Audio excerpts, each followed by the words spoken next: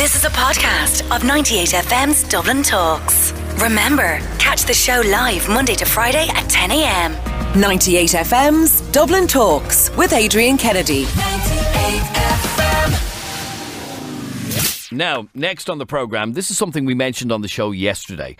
And we spoke about how residents around the Portobello area are fed up with the filth left behind after the sunny weekend. A Dublin City Councillor from the Labour Party, Mary Freehill, has basically said that there needs to be a crackdown on drinking along the canal on sunny days. Now, don't know about you, I've done it myself. Enjoyed it. Didn't leave a load of rubbish behind me when I left, but many do. And Councillor Freehill joins me on the line. Mary, welcome to 98FM. Good morning, Adrian. Mary, this is a big problem, and it didn't just happen this weekend. I remember even discussing it on the television a couple of weeks ago. It happened 2 weekends before that, and it is disgusting, the mess that's being left behind by filthy animals, I have to say. It's been built up over the last year. It started off with people having a drink outside, some of the pubs along the canal, and then people then got the idea, well, why shouldn't I take my takeaway with me, which seems kind of reasonable. But it's got to the point now that it is very serious,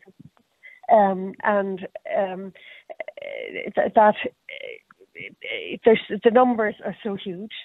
That people are in touch with me regularly about the amount of defecating, the amount of urinating. People are even bringing their own toilet paper with them. And in various cul-de-sacs, this is what's happening. And people are left in this kind of weather, can't even open their windows. The City Council have put out some bins, but there's certainly not enough.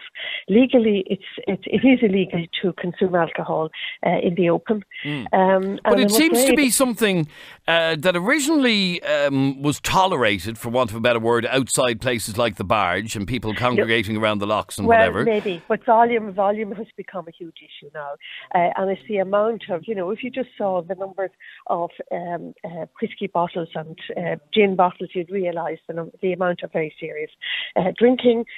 I've had motorists in contact with me to say that, people have been on the footpath where they have kind of fallen against their car when they stopped at the lights. That's very dangerous.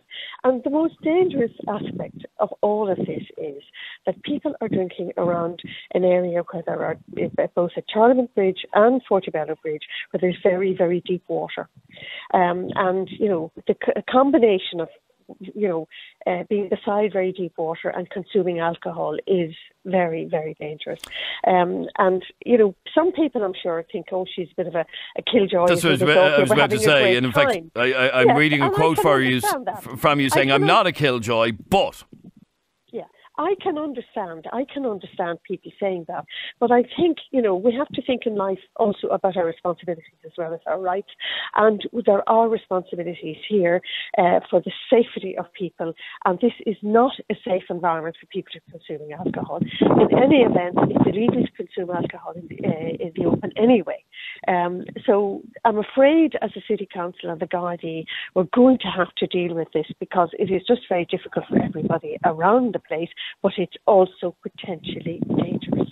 In fact, I'm looking at one newspaper article, photographs of guys jumping into the canal from on top of one of the locks and whatever. Now, I don't know if that person was drunk, he did somersaults and whatever. Now, this will be nothing unusual, but you think that, and it's sad that it happens here in Ireland again, that we just can't respect our surroundings, so therefore something needs to be done.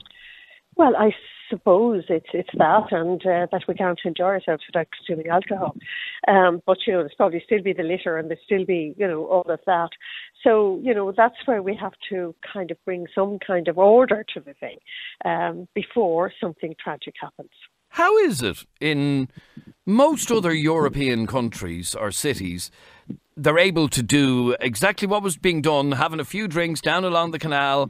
I've done it myself in Copenhagen. I've done it myself in Zurich. Had a few drinks, sitting down by the river. Lovely day. And then as soon as everybody leaves, they take their rubbish with them. It's just bizarre. I don't understand But you how see, we have such an issue with it here. That's right. Well, we're just not very good at doing that. But the second thing is that it's the toileting, but it's also the volume. See, the volume is the issue. You know, we've all seen people sit down. I've seen people sitting along the Seine in Paris, you know, chatting, and whether they were consuming alcohol or not, I don't know.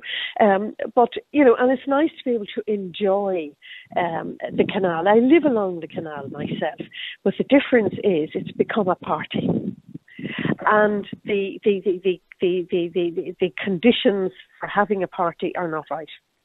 So it's a big if, obviously, with the weather we get here, if we have another warm couple of days like that over a weekend, over the next couple of weeks, you want to see a crackdown by the Gardaí, swamping the place and getting rid of anybody who's drinking in public? I'm afraid we'll have to move, because it's you know, having so many people together.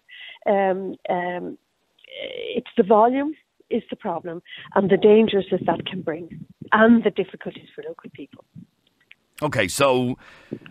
And like I said, I'm embarrassed when I look at the amount of litter that was left behind. It really is embarrassing that we're that filthy. It just doesn't happen anywhere else. But anyway, because is it not down to the city council to provide more bins and more portaloos and stuff like that? Yeah, but wait, no, that's just one part of it. But I mean, the other part of this is the volume and the conditions not being appropriate.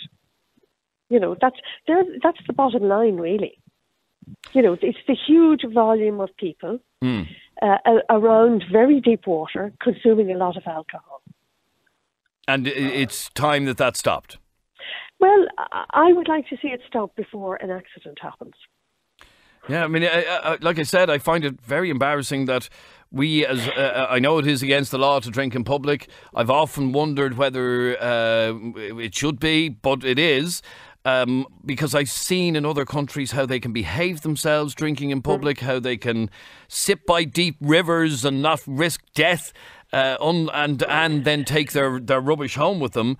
It is quite embarrassing to see this sort of thing. So on the next bank holiday, or the next lovely weekend that we have, fingers crossed, what would you like to see specifically being done down around that area of Portobello, around the canal? Well, I think the Gardaí have to tell people that it's not on. I also have been asking the City Council to put up signs to say that, you know, littering and consuming alcohol in the open is illegal, so that people are very clear and know what the law of the land is. And remind them, although they don't seem to care, to be quite honest. They don't seem to care that it is against the law to drink. Well, sadly and unfortunately, I mean, that's probably why we have Gardaí. You know, if people don't comply with the law, then the Gardaí have to take over. Okay, so a clampdown the next time we have weather like that and we have a congregation of people.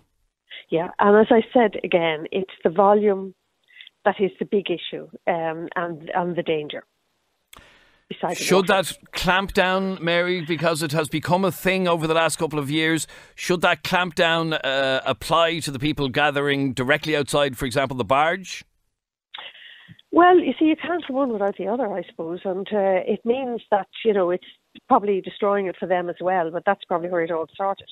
That is where it all started, yeah, right. Without a doubt. Yeah. And it's just kind of spread from there. And they themselves, the staff and the barge were always very good about cleaning up, because they didn't want to bring this trouble on themselves. Yes, and I know when they're serving beer, they serve it in plastic cups and everything else, so there's no glass around the place. That's right, yes. So it's quite... They set themselves up quite well for us, but as I said, now the volume is beyond what the area can cope with. All right, and that's exactly the same as if you were running an event someplace. There's health and safety conditions and rules. All right, well, as I said, if you're in a tent or something like that, you'd have the same kind of things that you'd have to comply with. So that's really where it's at. All right, we'll watch with interest over the next couple of weeks if we have more nice weather. Councillor Mary Freehill, thank you very much indeed for joining us on 98 FM. 98 FM's Dublin Talks with Adrian Kennedy. Weekdays from 10 a.m. on 98 FM.